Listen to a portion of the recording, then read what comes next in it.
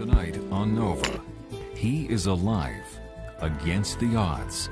He has broken all the rules of people infected with HIV and sparked a new approach to fighting the disease. These people are heroes. We found a group of individuals who are willing to put the greater cause over their own well-being.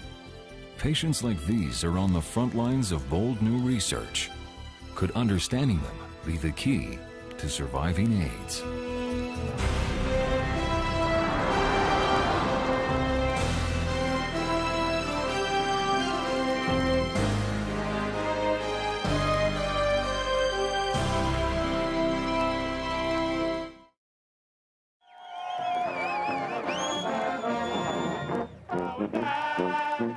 Princeton University, the annual celebration of class reunions. As far back as the class of 1923, men and women who've survived decades gather to reminisce, see old friends, and catch up.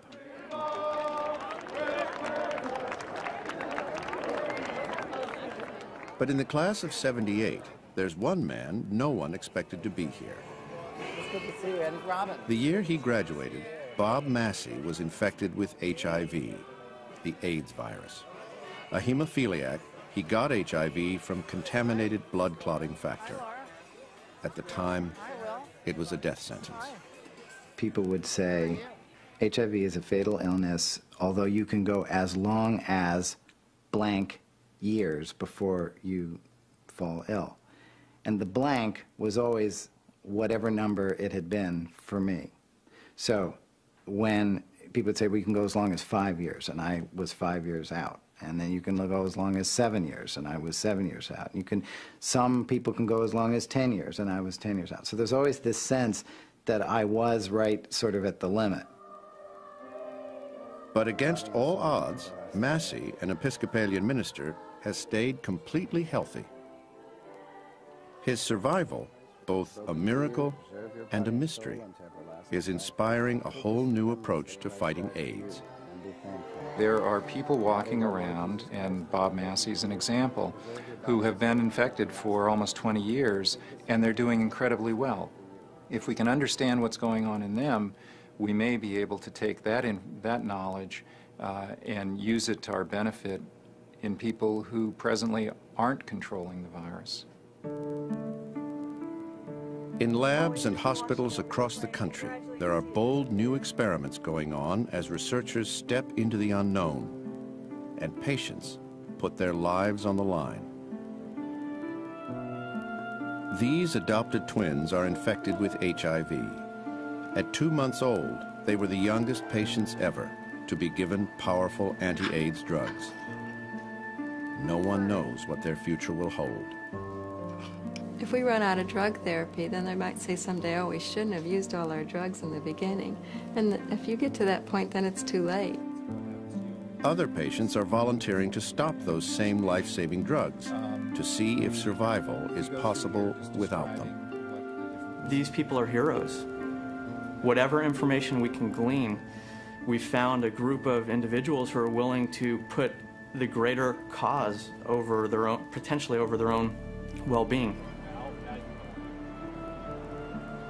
The courage of a few individuals may open the door for millions of AIDS victims.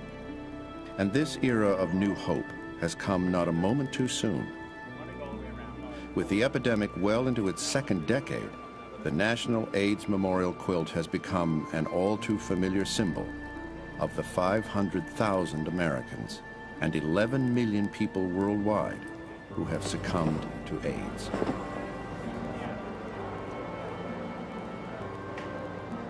What's hard is living with the continuous grief. You kept losing people every year, 6 people, 7 people. Last week, a friend of mine's obit was in the paper.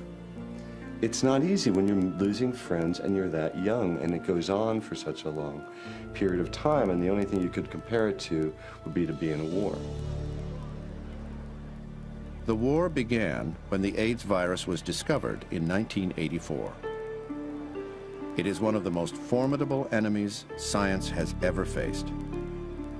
There are still many, many mysteries about how the body reacts to protects itself against or suppresses HIV that are unanswered. And one of the reasons why they're unanswered is that we're dealing with such a unique virus.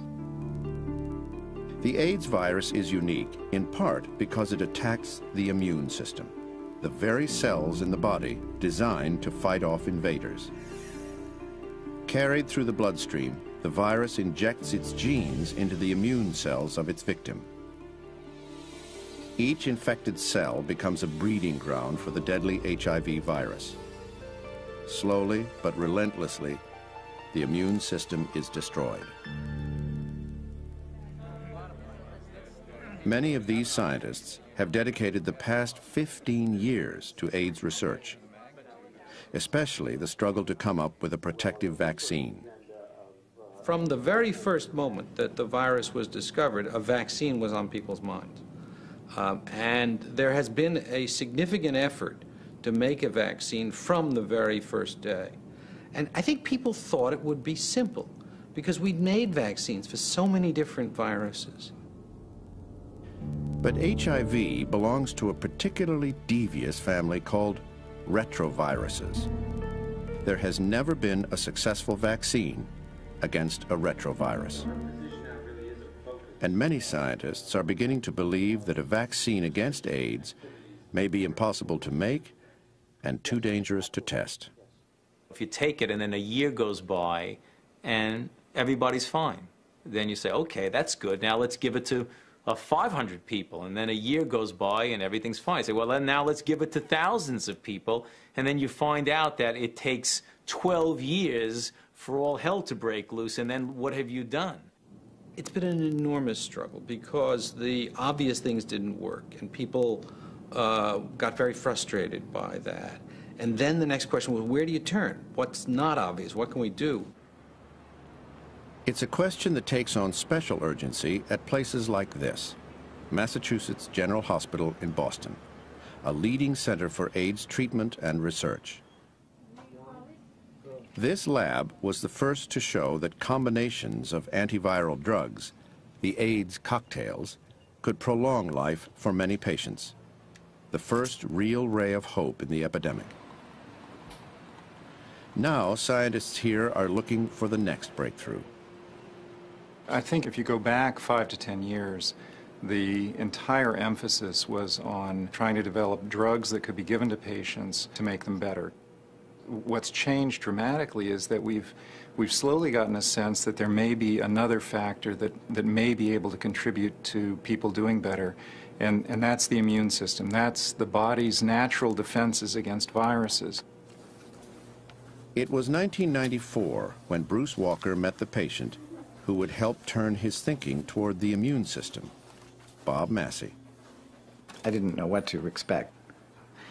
And he came in and he was such a friendly and interested fellow. And when we started to describe what my situation was, and he looked at some of the numbers that had come back or that I'd brought with me, he was so excited and so enthusiastic that it was actually quite charming. He came in and said, I've been infected for 16 years, but I feel great. I've never taken any drugs. We thought that was already interesting, but when we got his viral load back, we became incredibly interested. Lab tests showed that Massey did have antibodies against HIV in his blood, proof he was infected. But to Walker's surprise, the virus was not multiplying wildly the way it normally did. What we have here is a viral load assay which measures the amount of HIV RNA in the patient's blood. This is a patient that has acute HIV infection, and you can see the yellow color goes all the way down to the final dilution here. There's a very high amount of virus in this patient's blood, greater than 1 million copies. And this last well here is Bob Massey, and he has no yellow color at all and has undetectable viral load. Without any drugs to control the virus, Massey's natural immune defenses seem to be holding HIV in check, an unheard of idea. Walker and his colleague, Dr. Eric Rosenberg, embarked on a quest to unravel this mystery. They began at the most basic level of immune response, two sets of white blood cells called CD4 helper T cells and CD8 killer T cells. CD4 helper cells are the first line of defense against any invading virus. They send chemical signals to the rest of the immune system to begin an attack. When summoned, CD8 killer cells marshal their forces and eradicate the virus. But HIV overwhelms the helper cells before they can sound the alarm. That leaves the killer cells without direction, helpless against HIV.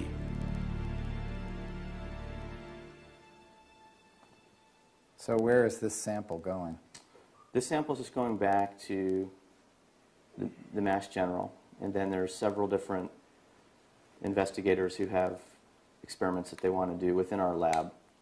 So when Eric Rosenberg and Bruce Walker started analyzing Bob Massey's blood, they discovered something amazing. His killer cells were doing exactly what they were supposed to do. We had developed a theory already that killer cells were an important component of an effective immune response. And so we looked in Bob to see if he had killer cells present. And what we found was that not only did he have killer cells present, but he had enormous numbers of killer cells. Once Walker knew that Massey's killer cells were working, the next question was, how was that possible if his helper cells had been destroyed by HIV? The answer was a complete surprise. Somehow, Bob Massey's helper cells had escaped the virus and were leading an incredibly strong immune response. Not only did he have a helper cell response to HIV, but he had a phenomenally large helper cell response. we were all amazed that we thought that people who were HIV infected just weren't able to mount this type of immune response, and here was somebody who clearly did, and did it in a way that was never seen before. Massey was breaking all the rules. His natural immune defenses were keeping HIV under control. He's called a long-term non-progressor, and he's not the only one. About 5% of people infected with HIV are surviving for years without illness. Understanding these patients could be crucial to saving millions of people who would otherwise die of AIDS.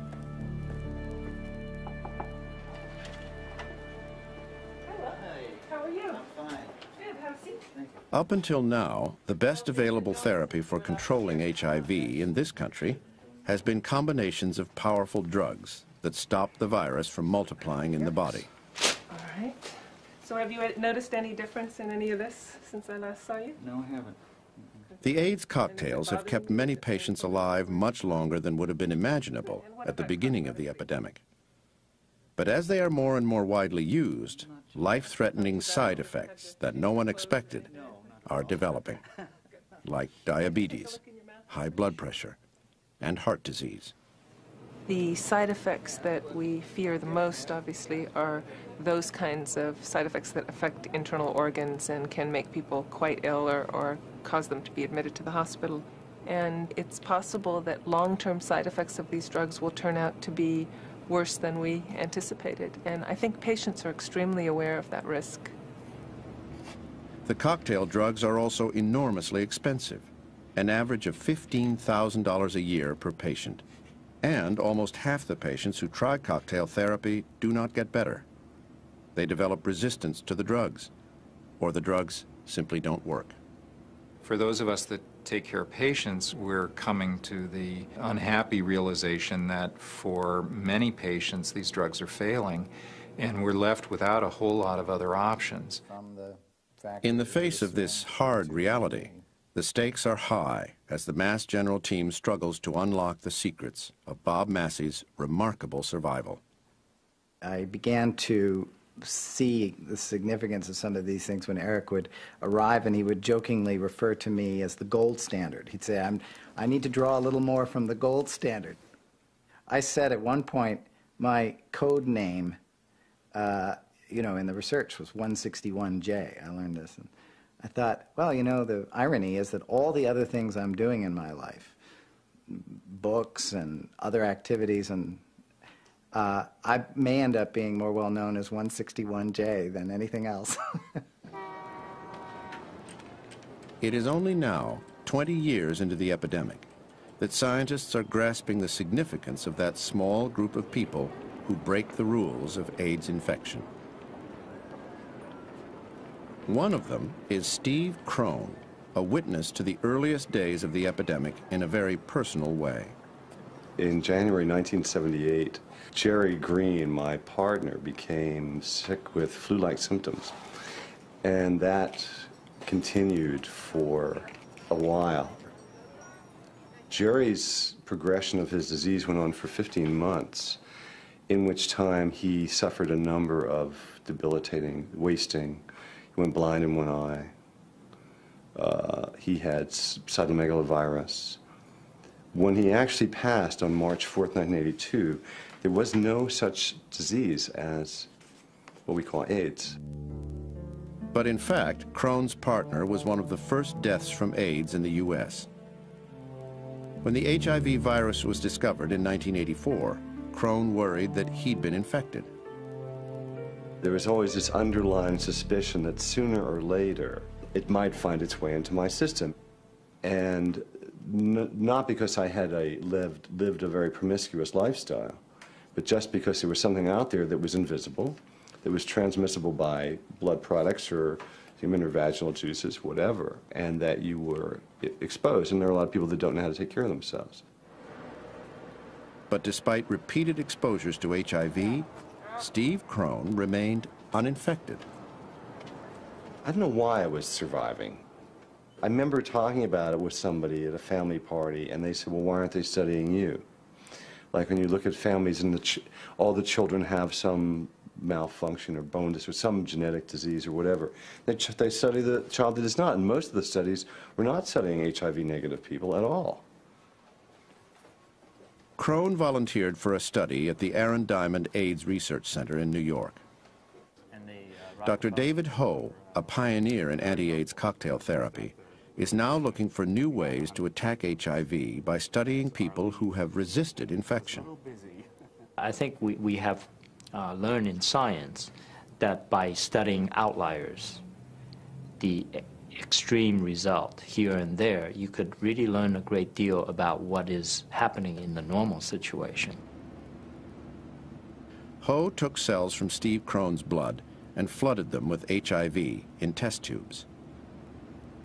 He and one other person turned out to have cells that were resistant to HIV infection, while the cells of others were readily susceptible to HIV infection in the test tube. And initially we thought that was a mistake in experimentation, but upon repeated testing, it gave us the consistent result that their cells were resistant to the prevalent strains of HIV-1. If Ho could figure out why Steve Crone was immune to HIV, the potential was obvious. A way to protect millions of people against AIDS. HIV infects the immune system by binding to protein receptors on the surface of CD4 helper cells. One type of receptor was identified, but it was not enough. Binding to this receptor alone would not allow HIV to penetrate the cell. Perhaps a second receptor was needed, but it would take more than 10 years for scientists to find it. When they finally did, in an explosion of discovery, 5 different labs, including David Ho's group in New York, announced they had isolated the second receptor for HIV, called CCR5. For HIV to penetrate into a cell, it needs to have a dual docking mechanism at the surface of the cell. So HIV will use its own protein, the outer protein, to bind to 2 different cellular molecules. And HIV will bind to CD4 first. It then changes its structure after binding to CD4, and therefore the new structure would then bind to CCR5, and that would cause the 2 membranes to fuse. And HIV then enters the cell. Since the CCR5 receptor is a protein, and proteins are produced by genes, the next question was whether there might be a genetic reason why some people did not get infected by HIV. The role of genes in the AIDS epidemic is the focus of the Laboratory of Genomic Diversity at the National Cancer Institute. Human genetics is traditionally thought to involve hereditary diseases that we inherit from our parents, but there's something of the order of 2 or 3 million genetic differences between every individual of the human race. And those differences affect a lot more than hereditary diseases. They also affect our appearance, our behavior, our immune response, how quickly our hair goes gray, whether it falls out, and how fat we get. And one of the things it also affects is the heterogeneity in the context of how we respond to pathogenic or fatal infectious diseases. O'Brien's lab had been collecting blood samples for over 10 years, looking for some genetic pattern in the way people respond to AIDS.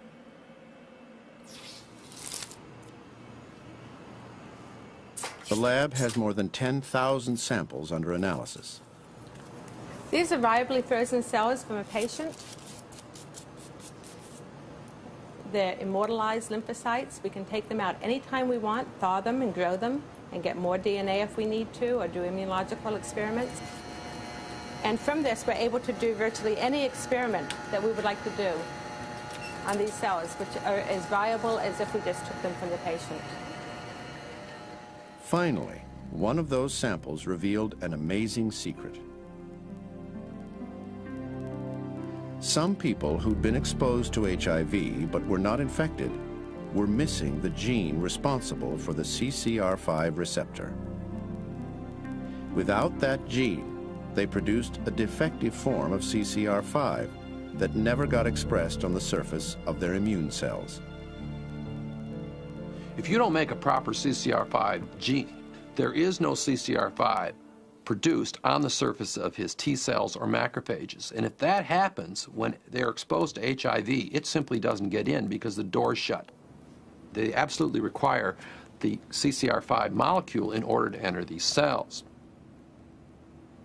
One of the first samples with the missing CCR5 gene came from Steve Crone. So for me, it's like a key. The virus comes with this. If you're looking for a 2-hole keyhole, I don't have one of the holes. Period. It's never going to attach to me. Steve Crone's natural immunity to HIV is rare, but it has been found in other people. And that really it was a natural genetic solution to a fatal retroviral disease. And it was even more alluring because it turned out that patients who had 2 copies of this variant allele, those that were resistant to infection, were actually quite healthy. Many of them had no immunological disease or any problems associated with this genetic variant. In fact, this genetic variant wasn't a disease, it was a benefit. The fact that some individuals could live without CCR5 suggests that that particular molecule is a good target since it's dispensable. And so we could develop drugs that would attack CCR5 without the fear that it was absolutely essential for for survival of that host. The grand but so far elusive payoff of the CCR5 discovery would be an AIDS vaccine. We don't know precisely how to use the new understanding to apply to vaccine development today. But as you could see, vaccine development is generally aimed at protecting the cell from becoming infected, or generally protecting the individual from becoming infected. And something that works at the surface in preventing HIV to penetrate into the cell would be crucial, and this knowledge is an important part of that, but how to exploit it is currently unclear. I don't want to rip this quilt. For Steve Crone, a future free from HIV infection is assured. And his genetic stroke of luck, he hopes, will be part of helping others survive AIDS. I would like to still be able to make a contribution to whatever research is going out there. If this blood supply, if the testing and the research if I can be involved in that in some way that makes a contribution, I'm here for that.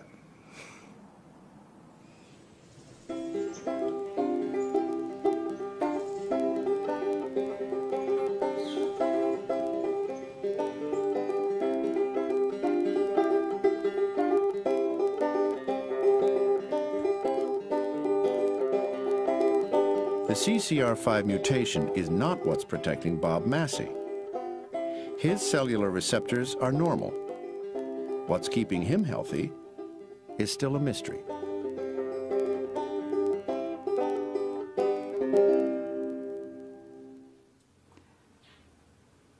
You know, there's sort of two pieces of this. One is they want to take what they've learned from studying my immune system and apply it to others, and that's a wonderful piece. I also hope that they eventually figure out why this happened in me, because they still don't really know that. It's, that's the great mystery. Okay, thanks very much. Bye. In the course of unraveling that mystery, Bruce Walker has picked up some clues about how to turn ordinary HIV patients into long-term non-progressors. From studying Massey's immune system, Walker suspects that whatever is keeping him healthy can be traced back to the earliest days of his infection, before the AIDS virus could destroy his helper T cells. So we thought that actually we could test that hypothesis.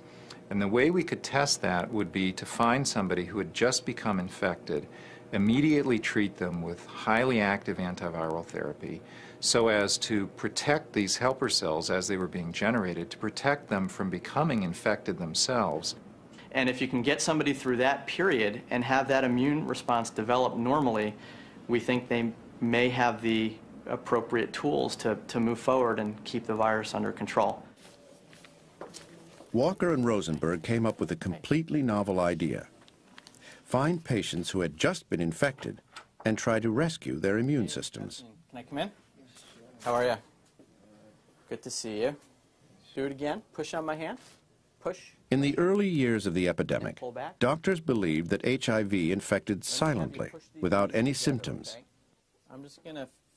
But studies revealed just the opposite. Most people get very sick when first infected, with high fever, sore throat, swollen glands, and other symptoms.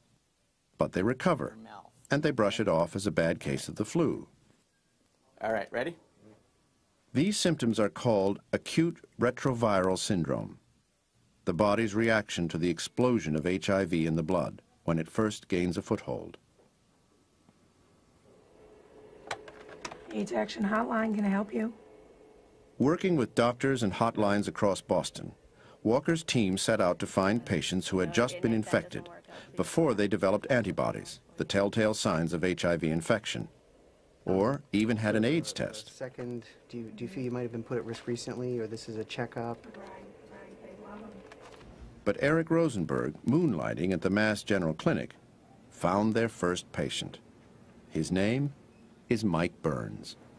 I first came down with a really, really serious fever. I think the temperature was 105 or 104, and I was just burning up. Rosenberg was particularly alarmed by an unusual rash on Mike Burns' body.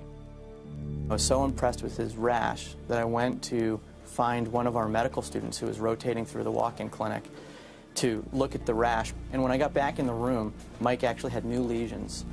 He had one new lesion on his abdomen that I hadn't seen prior, 5 minutes before walking out of the room. It was a tricky diagnosis.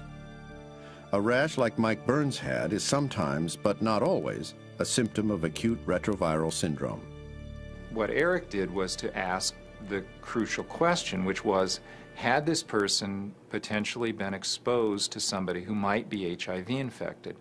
And the answer to that question was, in fact, yes. He had had unprotected sex with somebody whose HIV status he didn't know in the preceding 2 to 3 weeks. It was so early that antibodies to HIV wouldn't have developed yet. A conventional AIDS test would be negative. But if the virus were there, it could be measured. His viral load, when we initially tested it, was 1.2 million copies per milliliter of blood. The viral load test in our hospital only goes up to 750,000 copies, and we actually had to dilute it out to get to the true number of virus with Mike. So it was off scale. A series of blood tests left no doubt. The virus had already devastated Mike Burns' helper T cells.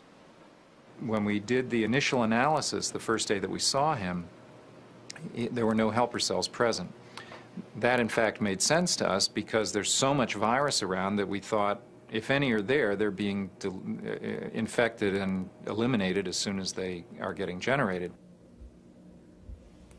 Walker and his collaborator, Dr. Paul Sachs, put Mike Burns on an aggressive combination of anti-AIDS drugs. Deep breath. And out. And again. He is the first patient to take these drugs early in infection, in the hope that they will rescue his helper T cells and allow his immune system to function in the same way that is keeping Bob Massey healthy.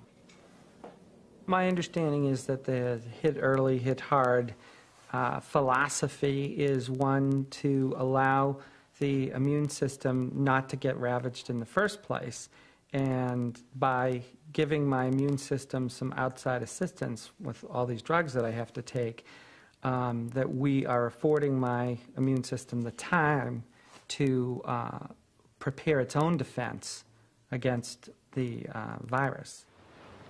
Patients like Mike Burns find themselves at the cutting edge of clinical AIDS research, where there are many unanswered questions. Will early drug treatment really save the immune system? Could early use of these drugs make patients resistant to them? And will there be harmful side effects? Well, I can't worry about it. It's part of the uncertainty that I have to face in life. It's very real, but I don't worry about it because basically I know that this is the right thing to do, and if I do have some of these other things come up, we'll deal with them one at a time. Every step forward in AIDS research is accompanied by risk. And the stakes are never higher than when children are involved. Twin brother and sister Caroline and Jeffrey are 3 years old. Their adoptive parents are Gail and Alan. It's a good thing we have two chairs, huh, Caroline? Jeffrey's more of definitely a man's man, aggressive and pushy, and Caroline is the little princess of the family. Mommy, snatch it. They're both very friendly, active, busy. Just get into trouble if you're not keeping your eye on them all the time. On the day Gail and Alan picked the children up for their adoption, they learned that their mother was infected with HIV. We did talk about things like, you know, somebody's got to love them. Might as well be us. And I remember us, tears running down our cheeks in church when we looked at them, and because I think we just didn't expect to be able to keep them. I guess my impression is we were going to be taking care of some babies for a while, and they probably wouldn't survive into childhood. And so I thought that that would be just a sort of a small sacrifice for us to do for a few years. And then... I was even wondering if we should be saving up for their funeral. Yeah. Life expectancy for the twins, who soon tested positive for HIV, was no better than a couple of years. There's a very major difference between infants who are infected with HIV and adults.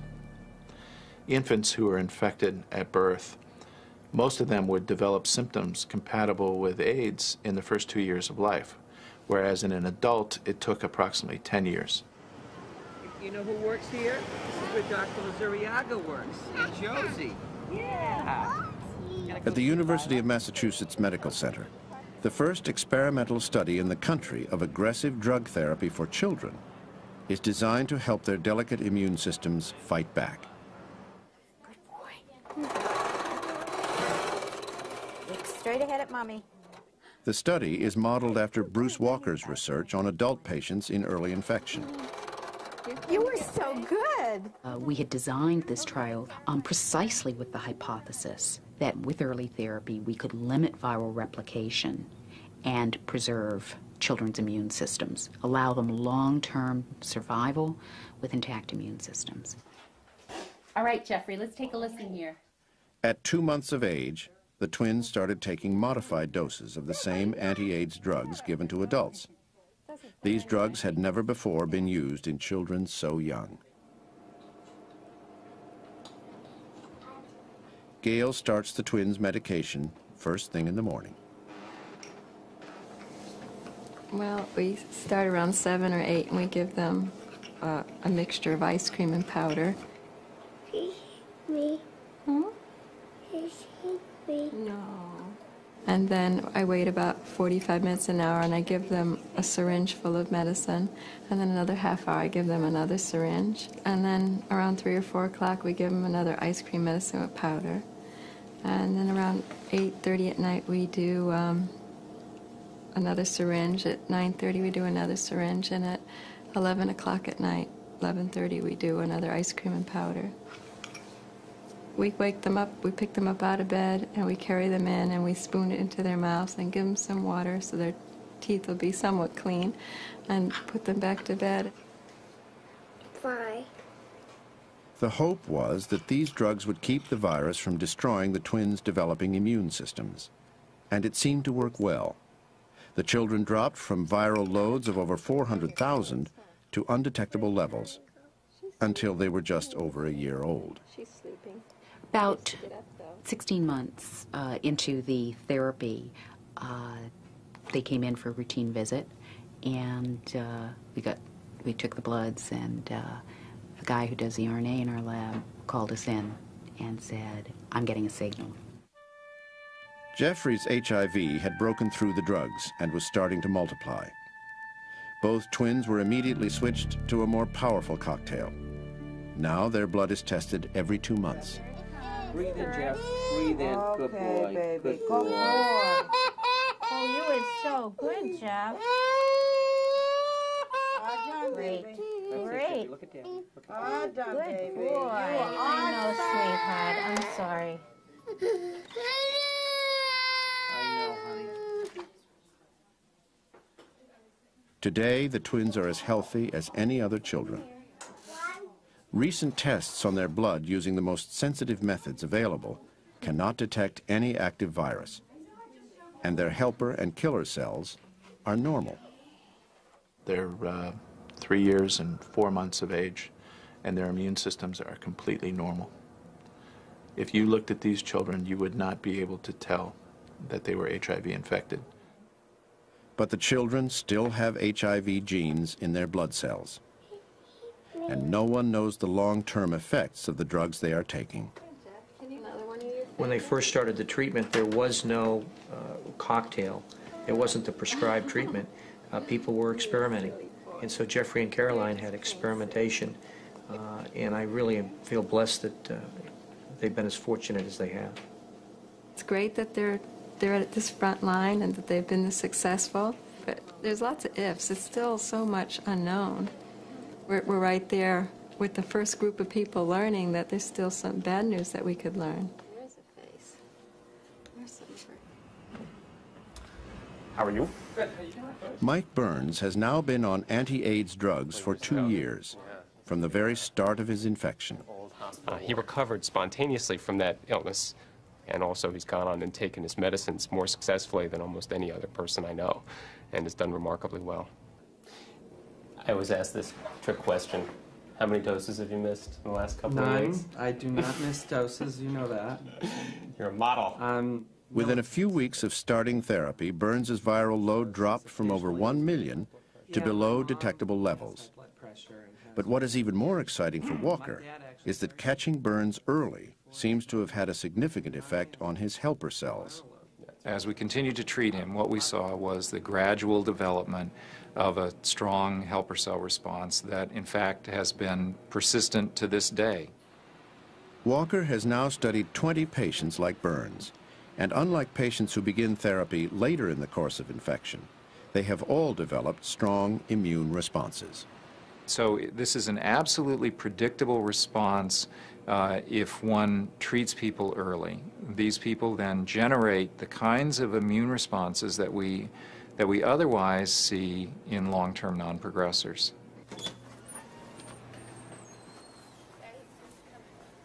But to advance to the next level, Walker and his team will have to take an even more dramatic and more risky step. Hi, how you doing? Should we take a look at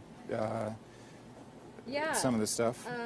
The critical experiment that I think has to be done is to stop therapy on some of these individuals that have these exuberant immune responses to be able to say whether or not this is enough of an immune response. The patient who's volunteered to be the first to stop therapy is John Saravsky. The very first, I was a little bit scared. I mean, I used to work for the Milwaukee AIDS Project, and watching guys pretty much go downhill right before my eyes would, you know, flash before in my memory. But even now, I'm not really focusing on what possible dangers lie ahead. I'll cross that bridge when I get to it. Within weeks of infection, John started taking 14 pills a day. I took 2 of these 3 times a day, 2 of these 3 times a day.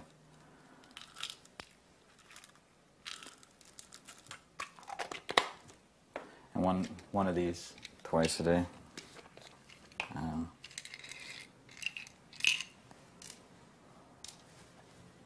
Yeah, that's 1 day, and I did that every day for the past year and a half now.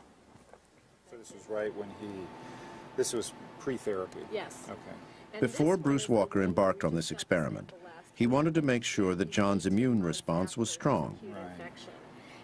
One critical test would show if John's killer cells could recognize and destroy HIV. Each one of these wells contains John's killer cells and HIV. A special dye is added, and if the killer cells are working, they will turn color. It's actually very exciting because you don't know. You do the assay, you put in the cells, and you don't know what you'll see. And at the last step over a 2-day experiment, you put the colorizer on, and then you just kind of sit there and watch. And the first time we saw these, you know, in our patients, since we didn't know what to expect, we were really excited to see them because each spot represents theoretically one HIV recognizing cell. The little purple dots reveal that John's killer cells are functioning well. So it's encouraging, but let's hope it's enough. Right, right. But will they continue to work when the drugs are withdrawn? Anyway, so let's August 1998. The time has come for John and everyone else to find out.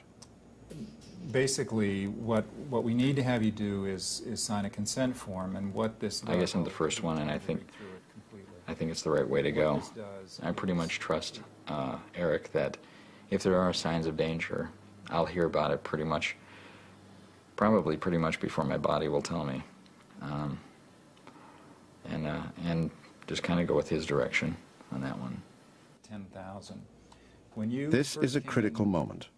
The first time that an early intervention patient will stop taking the drugs that have been keeping AIDS at bay. And Walker knows that other labs have tried taking later stage patients off therapy with disastrous results. Not only did HIV come back in full force, but some patients developed resistance to the medications. That is a distinct risk for John as well. There's a possibility that when the virus comes back, it may be less susceptible to the drugs that we're giving you. We think that that will not be the case, but again, we can't guarantee that. And I think every physician taking care of a patient feels a personal responsibility. There are sleepless nights when one undertakes some of these things and one worries about what the outcome is. We obviously try as hard as we can to design things in such a way that the risk to patients is absolutely minimal, but one can never be absolutely certain. I mean, one can never guarantee no risk in these sorts of trials. So you sign right there. I think that the responsibility is much greater than I ever anticipated, because we have people who are really going into the unknown, and we're asking them to do it. And so I think it has been a big responsibility, but if you go into the unknown with them and you admit that you don't know what's going to happen, but you think that the risk is, there's a present risk, but that it's not a risk that is tremendously great, and the benefit can be huge, I think that it's one of those things where the benefit can outweigh the risk, and that's what we're hoping for.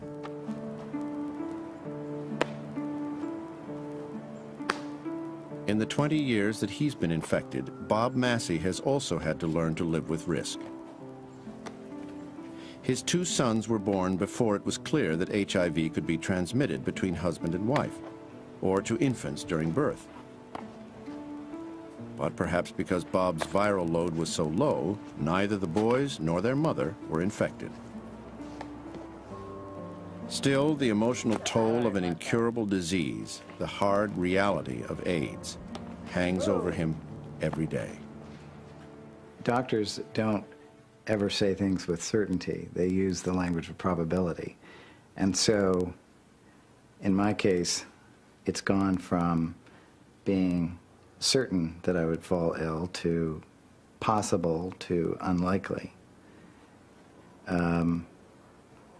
I would like it to get to the highest degree of certainty possible. I would like somebody to be able to say, you have completely suppressed the virus. You have permanently suppressed the virus. I would like someone to say, there is absolutely zero risk for you and your wife. Now they say infinitesimally small, but we still practice safe sex and we still think about it. And it would be very nice to have somebody say, guess what, you don't have to do that anymore. Massey may never have that certainty, but he does have an important role in AIDS research. It's great that it's helpful to other people. And I think that that helps a lot dealing with the fact that he's not sick. Because to just escape and leave everybody behind in a way is, I think, harder to deal with. To feel that at least your good health isn't just your private victory. It's really something that can help other people makes it make a lot more sense. But the experiment modeled on Bob Massey, with John Sarafsky, its first volunteer, got off to a disappointing start. After John stopped the medication, he felt fine for a number of weeks. His viral load stayed below the limits of detection for about the first 3 weeks. Then John got strep throat, and it lingered. In the lab, Rosenberg saw his viral load start to climb, from 100 to 800 to 1,200, and finally up to 17,000. He and Walker had to put John back on his heavy dose of drugs. I think even though on the outside he didn't want to admit it, I think that he was scared and that he very much wanted this to succeed. Within 2 weeks of resuming therapy, John's viral load fell, returning to undetectable levels. That was a good sign. His virus had probably not become resistant to the drugs while he was off them. And there were signs that his immune system was rallying to fight off HIV, a strong increase in his CD8 killer T cells.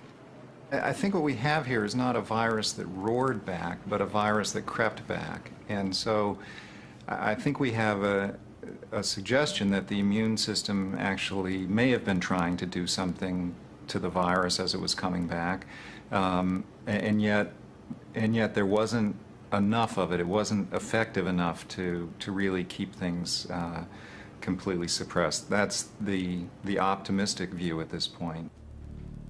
Carefully and critically, Walker and Rosenberg will analyze what happened to John. Then they will try the same experiment again with other patients. and perhaps with him. It's kind of what we expected to happen, but not what we hoped. I figure we'll try it again. If not in this study, and there'll be another one. If it's not me, it'll be somebody else. I guess, in a sense, ever bringing us closer to possibly finding a cure or some way to make this more manageable, maybe like hepatitis, or hopefully as minimal as even chickenpox, where you just don't have to worry about it any longer. As patients and scientists continue to put themselves on the front lines of AIDS research, no one can really predict what the outcome will be. The goal is to turn every AIDS patient into a long-term survivor. I think the long-term non-progressors provide hope. They provide hope to the patients that HIV is not universally lethal. They provide hope to the scientists who are working to develop ways to control HIV. As we follow these people longer and longer, and we see more and more examples of individuals now out 20 years who still have an undetectable viral load, I think the likelihood is that some of these people will die of otherwise natural causes and not as a result of their HIV infection.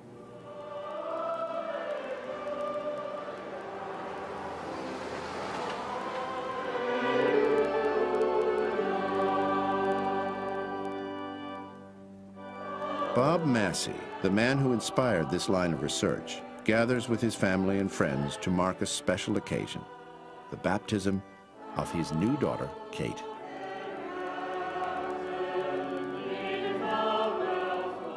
There was some risk that Bob's new wife, Anne, might become infected by getting pregnant. But with Bob's viral load undetectable, the couple decided it was a risk worth taking. And Anne and Kate are both fine.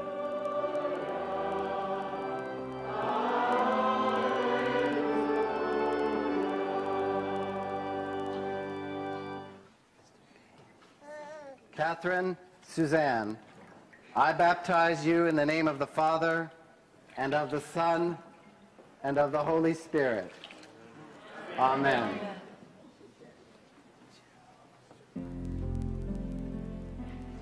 I have such a tremendous sense of gratitude when I look at my children. I think this was a totally unexpected, free gift. And what that produces in me is a desire to be worthy of that gift and to give back to those around me, my family, and more broadly, something that can express how wonderful a gift that is. What Massey offers is a clue to solving the mystery of the most dreaded disease of our time. His gift may someday turn out to be the key to surviving AIDS.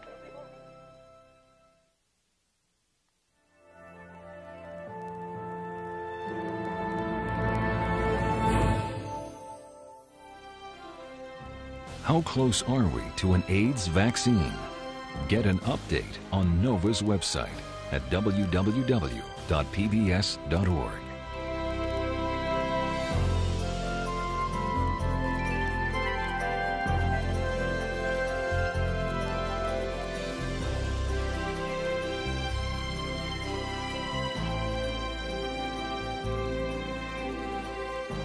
To order the show for $19.95 plus shipping and handling, call 1-800-255-9424. And to learn more about how science can solve the mysteries of our world, ask about our many other NOVA videos.